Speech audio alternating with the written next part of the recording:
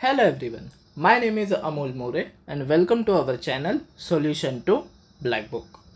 Now today one of our students has asked this question relating to inverse trigonometric functions. Okay, so the question is x equal to sine inverse of sine 10 and y equal to cos inverse of cos 10, and we need to find out y minus x. Okay, so first of all you should know a few things, that sine inverse of x belongs to minus pi by 2 to pi by 2. Sine inverse x has the range minus pi by 2 to pi by 2. It means it can only fetch answers in this particular range. And cos inverse of x belongs to 0 to pi. It means cos inverse x can only fetch you the answers from 0 to pi. Very well. So let us start. So x is equal to sine inverse of sine 10. So suppose some of you try to cancel this and write down the answer as 10.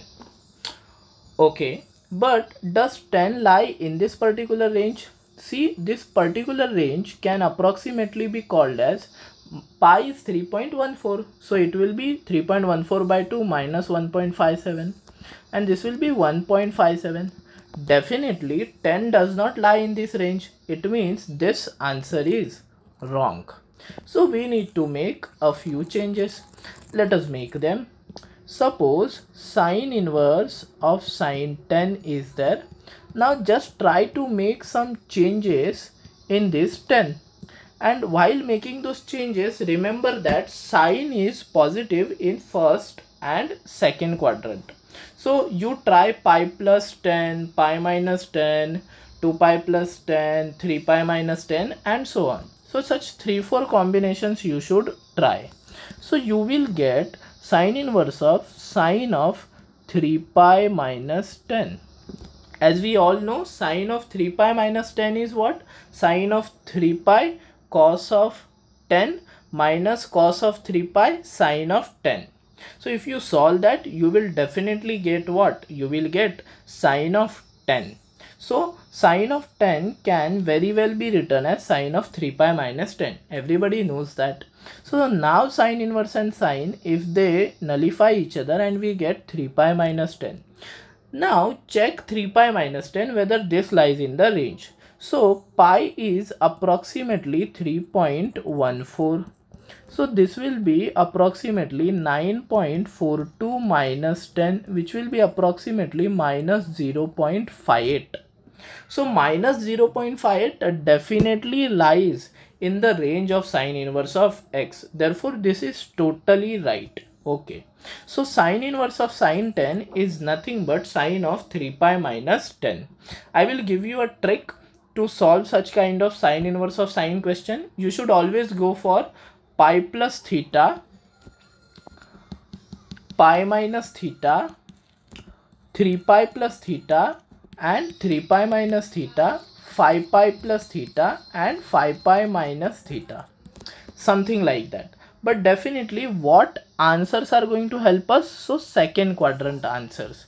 So that is why this are cancelled. Only minus are considered. See, pi minus theta, 3 pi minus theta and 5 pi minus theta. Just try this for many questions. You will understand that on your own. You have to try pi minus theta, 3 pi minus theta and 5 pi minus theta. Okay. So here we have tried 3 pi minus theta and that came out to be in the range. Okay. Now as you can see, cos inverse of cos of 10 they have asked. So if you cancel cos inverse cos and write down 10, 10 does not lie in this range 0 to 3.14. So it will be totally wrong. So we will try something else. So for cos inverse, you should always try even multiples of pi. And for sine inverse of sine, you should try odd multiples of pi. So let me write down this as cos of 4 pi minus 10. Now let us do it orally. Cos of 4 pi minus 10 will be equal to cos 4 pi cos 10 plus sine 4 pi sine 10. So that comes out to be cos 4 pi is 1 cos 10. So our answer will be equal to 4 pi minus 10.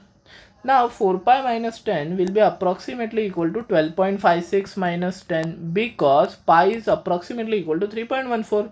So this will be equal to 2.56, and 2.56 very well lie in the range of 0 to 3.14. Hence our answer 4 pi minus 10 is totally right. So this was x and this is y.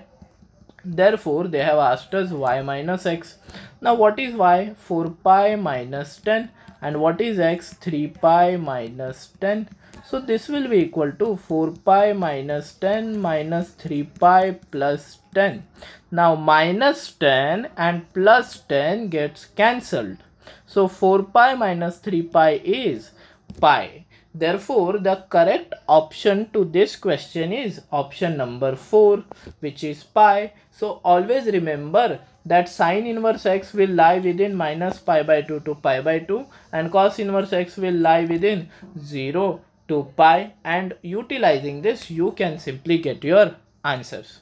Thank you for watching the video, guys, and do not forget to like, share and comment on this video, and do not forget to subscribe to our channel.